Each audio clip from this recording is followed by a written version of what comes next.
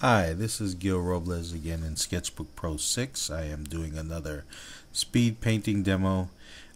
This time, my son Josh has suggested that after I get 200 subscribers that I should go ahead and do a special painting. So I'm doing one of him. And I'm putting him in a little hoodie over here because Joshua is into a lot of gaming. So he likes games like Assassin's Creed and so forth. So I think that he thought that this would look cool if he had a portrait done in his hoodie and looked like one of his favorite characters. Um, well, right away, I'm establishing the light and dark patterns, uh, laying down the warm background that you see, and then separating that, or warm middle tone rather, than separating that with a cool background so that I can bring that out more.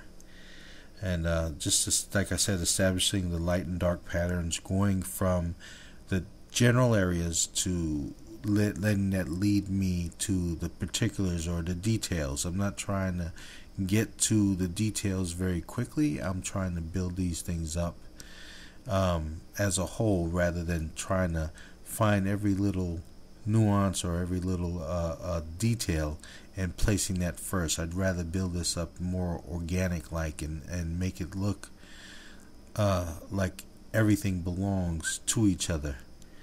And for that reason, I'm trying to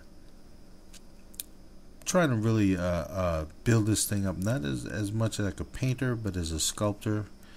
There've been reference to that as far as painting is concerned, going back all the way back to Michelangelo, who said that the more you approach a relief, the better sculptural relief, the better your painting will be. What I'm trying to do is that like a sculptor would shape his clay, emphasize things, de-emphasize things, change things just to build everything up as a whole is why I'm working all over the place, just trying to build this thing up as a whole rather than just concentrate on going from the eye to the nose to the mouth and so forth. I'm just trying to work all over and make each part relate to the whole. The tool I'm mostly using is a synthetic coarse angular brush. I like that tool a lot because it reminds me of like using a bristle brush like you would in oil painting, and that's what the type of finish that I'm trying to get here is an oil sketch. I'm not trying to do a super realistic rendering of all the details and trying to make everything all smoothed out. I want it to look like a traditional oil paint. So I'm using that brush throughout this whole thing. Only thing is I'm maybe changing the brush sizes using either the properties all the way at the top of my toolbar on the right, and it's the little box over the pencils, or over the pencil on the left of the toolbox, and or else I can use that light colored puck on the left to change the size as well.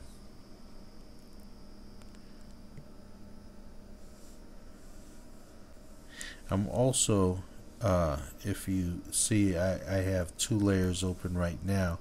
I like to open a layer like I just did on top, and and change the opacity so it's kind of like glazing, like you do in oil painting when you establish everything, and then after the paint dries, that you're putting lighter coats of paint over it, just glazing the color, and so you're keeping the color underneath at the same time you're adding, say if the color underneath is red, you're adding a cooler color just to bring that down more, or to add to it and to make it look not so warm or so forth. It's just I like doing it like I would in oil painting. I'm either glazing over what's underneath, or just painting on top of it, putting one value next to another value. Is the one thing. This is a great program. I like it a lot. I enjoy using it. and it helps me. First of all, I mean the cool thing about using these programs is that there's no mess to clean up. I love painting in oils and watercolors, but when I don't have a lot of time and I just want to sketch, this is great to be able to sit down in front of my computer and do something like this, and keep my hand moving and so forth. I really stress the importance of sketching every day, and this provides you a chance to say, if you don't have a lot of time and you want to get a quick sketch in, this program is great, and you can do a lot more than just sketch with this program. But I love to use it just for what it says. It's a sketchbook. Sketchbook Pro 6 is great for that. But any software, no matter how good it is, it's not going to replace drawing skills. It's very important to draw from life, to take classes, to go out there and learn, and because it can't do all of that for you. No tool can do that, whether it's a tool that you use in traditional or software. Not unless, of course, you're doing some kind of photo manipulation, but even then you have to have some skills to know to pass off what you're doing as being something more than just a photo. But that's not what I do anyway, so I know a little about that. I know more about painting and drawing, and striving to be my best at that, which is why practice is important, which is why drawing from life is important, and sketching at any time that you can.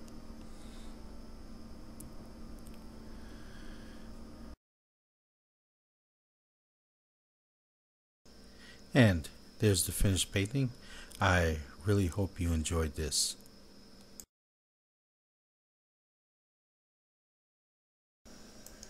Okay, that's it. Please join me on my blog at artinthebusyworld.blogspot.com. Thank you.